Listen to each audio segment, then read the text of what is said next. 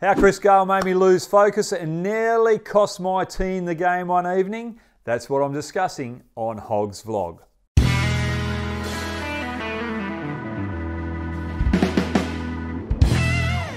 (2015) December 30, it's Perth Scorchers versus the Melbourne Renegades. The game is out Docklands in Melbourne, the stadium with the roof on it.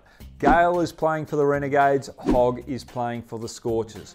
Before the game, I was hoping that our opening bowlers would make a breakthrough and not allow me to expose to Chris Gayle in the 7th over. The reason being, the conditions out Docklands weren't conducive to my bowling. The pitch stays low. I like a pitch with extra bounce because of my top spin where I hit the bat high up on the splice. So Chris Gayle already had one up on me before we started the game. So the game starts, we're bowling first, he gets through the first 6 overs. I come on, I've got 2 plans to Chris Gayle. The first one was to keep him off strike. Aaron Finch was batting. The first ball I had Finch on strike and Finch turned over the strike straight away, so I had the next 5 balls against Chris Gayle.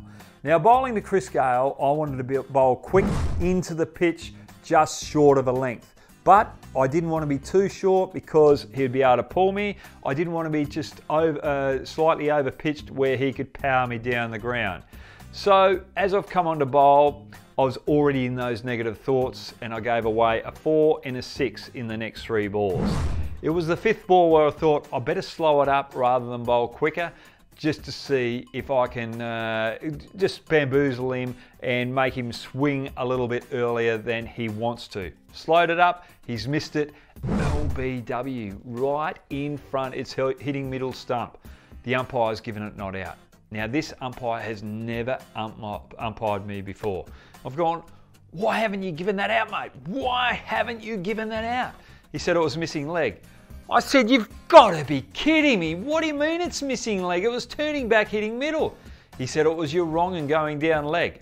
I went off my tree. I said, mate, you haven't seen one ball that I've bowled live and you're telling me that's a wrong one when I've actually bowled a leggy? Come on, if this costs us the game tonight, it's on your head.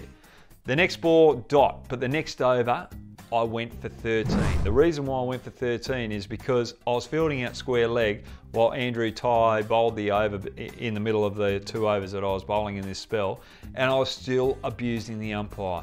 I didn't focus on the job at hand. I went for 44 that evening, and Chris Gayle annihilated me. He made me look like a 2nd grade bowler. But it's just simple. Anything you do in life, if you've got the wrong attitude, you've got the wrong mindset, things fall apart. And they did that night. I lost focus, I got angry, and I didn't control the controllables. And that was what I had to do the very next ball to stay in the contest.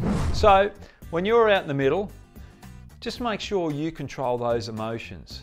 Don't get upset over a bad ball. Don't get upset over a bad decision, because you can make it up the very next ball if you've got that positive mindset. And that was the difference between Shane Warne playing Test cricket over myself. He had a better mindset in the game of cricket. He was so good at not letting things get to him. So that's the secret of success if you want to be a top leg spinner. Hope you enjoy what I'm doing on the Hoggs Vlog. You know what to do. I'll see you next Wednesday for another Hoggs Vlog. Stay safe.